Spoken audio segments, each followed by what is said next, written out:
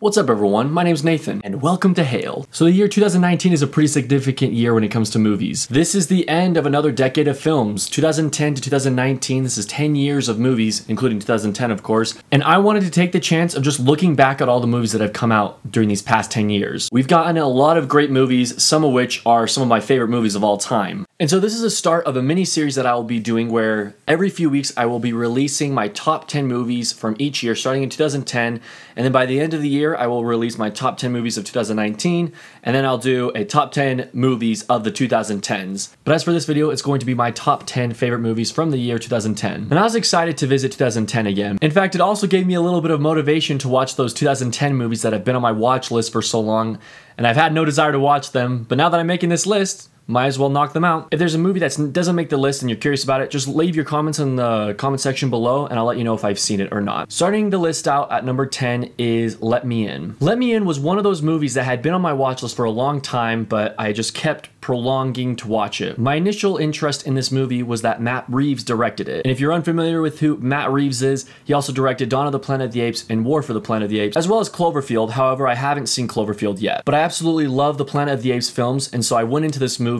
with pretty high expectations, and it didn't really disappoint. It's definitely a slower moving horror film, but that doesn't hurt the movie at all. Cody Smith-McPhee gives an amazing performance. I really enjoyed this new perspective of vampires, and I think Matt Reeves, he's going places. I'm excited for his new Batman movie. If you look at his filmography on IMDb, he hasn't really had a bad movie yet. All of his movies have had good critic scores, and he's doing well. Number 9 goes to one of two DreamWorks movies on this list, and that is Megamind. I remember seeing Megamind in the theaters and going into it with very low expectations. For crying out loud, I was in junior high and I still had low expectations for a DreamWorks movie. I should have been thriving at this age. I should have been looking forward to it, but for whatever reason, I thought it looked really stupid. And I got out of it very satisfied. It is a hilarious DreamWorks movie. And to this day, it's still pretty quotable too. Like there's that iconic line from Metro Man where someone in the audience says, "I love you, Metro Man," and he responds, "I love you too, random citizen." The other day I was like in a cafeteria getting food and this guy was like, "Hey, where's the pizza?" And I was like, "Oh, it's over there." And he's like, "Thank you, random citizen." And people are still quoting Megamind. You know, actually now that I think about it, that wasn't the direct quote from Megamind, but you know,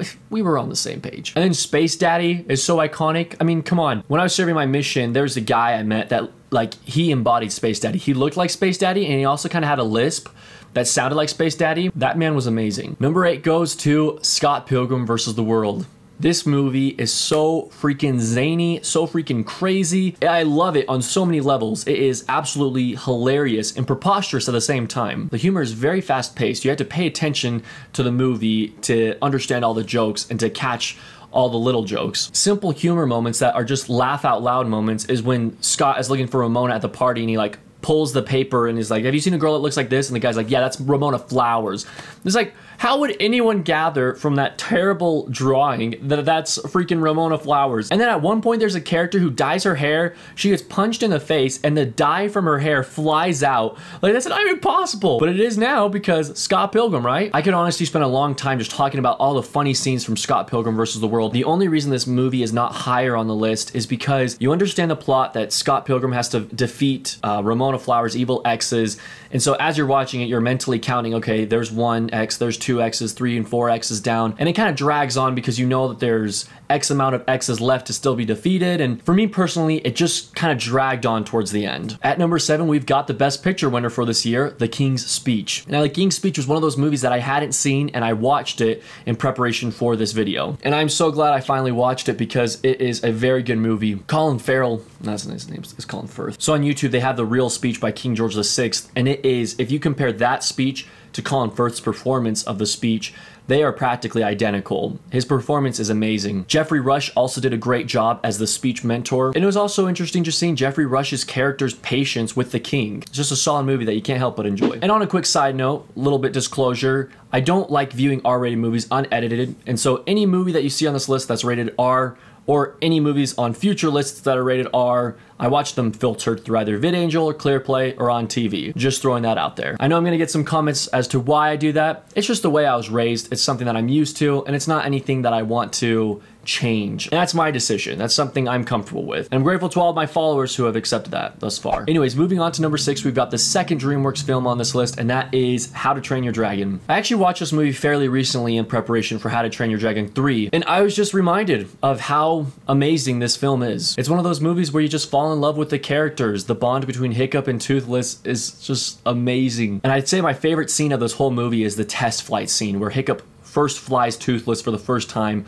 and it plays that iconic How to Train Your Dragon score. I think that score is actually called Test Flight, but it's just that music that's triumphant, and it literally makes you want to fly a dragon. Just like many other DreamWorks movies, it's just a funny movie too. There are a lot of jokes and a lot of character personalities that you're introduced to that are just hilarious. You just enjoy watching it. Number 5, we've got another animated movie, this time from Disney, and that is Tangled. Tangled is one of my favorite Disney movies of all time. The fact that Tangled wasn't nominated for Best Animated Feature, I think it's one of the biggest Oscar snubs of all time. If you look at the movies that were nominated for Best Animated Feature that year, they were all deserving of the nomination. It was Toy Story 3, How to Train Your Dragon, and The Illusionist. But those are only 3 nominees. They could have easily thrown in another nomination for Tangled. And Tangled didn't even have to win, but it should have been nominated as one of the best animated movies, because it really was. It was one of the best animated movies of 2010. But anyways, I See the Light is one of my favorite Disney songs ever. And speaking of that song, the scene that it takes place in, the floating lantern scene, is absolutely stunning.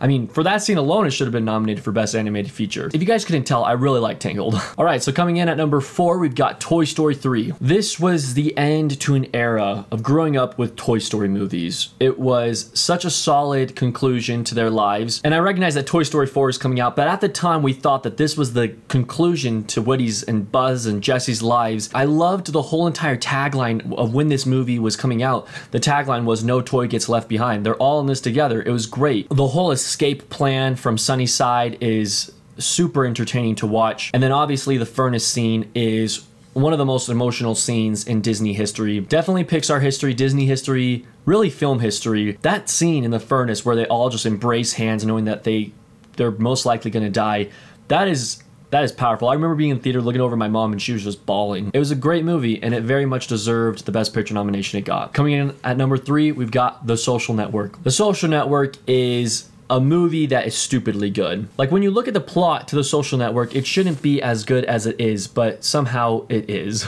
A pretty simple movie plot. Some college kids create a social media app, call it the Facebook. But there's so much more to it than that. It's being in that college setting, being in Harvard with them, seeing the struggles of business, seeing the struggles of friends and enemies. I love the tagline of the movie. I'll read it right now. You don't get to 500 million friends without making a few enemies. That is the perfect tagline for this movie. Andrew Garfield was also snubbed for an Oscar nomination for Best Supporting Actor. That scene where he confronts Mark, like slams his laptop on the ground and everything. Best scene of the whole movie. Like, sometimes I'll just like look that scene up on YouTube and just watch that scene and then like carry on with my life. It hits you hard. You know that they're friends and their friendship is crumbling because of Facebook. And I've heard several times that the movie's not accurate at all to the true story. That doesn't bother me. I recognize that they're two very different stories. I still love the movie for entertainment value. Number 2 goes to Harry Potter and the Deathly Hallows Part 1. And this is my favorite Harry Potter movie in the entire Harry Potter franchise, and so of course it was going to make the list. I've dived pretty deep in previous videos, like my Harry Potter movie ranked video, of why I love this movie so much. But to just give a brief explanation, I love it because it's scary watching the characters on the run, not knowing whether they're going to be captured or not. And also I feel like it's the darkest entry in the Harry Potter movie series. It's like the only movie that doesn't really take place at Hogwarts, like at all. And for whatever reason, as much as I love Hogwarts, I like that about this movie. Dobby's death is super depressing, and one of my favorite things about this movie is their visit to Godric's Hollow. You see an emotional side to Harry that you haven't really seen before, where he grieves the death of his parents at their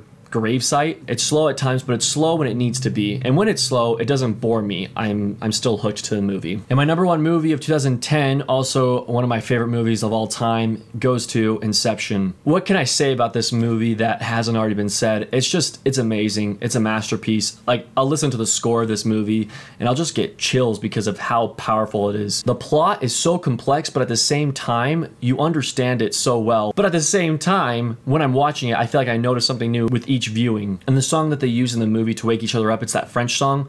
I'm gonna butcher this hardcore. It's called like Non Je ne regrette rien. I don't know. It's by Edith Piaf. It's this one. But fun little fact, if you slow down that song, That's the same music that plays at the beginning of the movie, and Hans Zimmer purposely did that. Actually, for one of my classes last semester, we watched this movie and then we analyzed it. We spent an entire class period just analyzing this film, and I learned a lot of cool things from it. Well, and there you guys have it, my top 10 movies from the year 2010. So let's look at the year in review real quick. There were 0 movies that I gave a 1 out of 10 to, so that's good. Out of the 34 movies that I saw, 6 of the movies I gave 10 out of 10s. And if I were to describe the year 2010, I would call it the year for animated movies. Because if you couldn't tell from my list, there were a lot of great animated movies this year, and a lot of which I really liked. And after finding the average of all my ratings for the year, the average rating of the year 2010 was a 7.32 out of 10. Alright guys, so thank you so much for watching, and be on the lookout for the second video in this series, my top 10 movies of 2011. And I know it's a throwback, but leave your comments below on what your favorite movies of 2010 were. Thanks for watching. Get the hail out.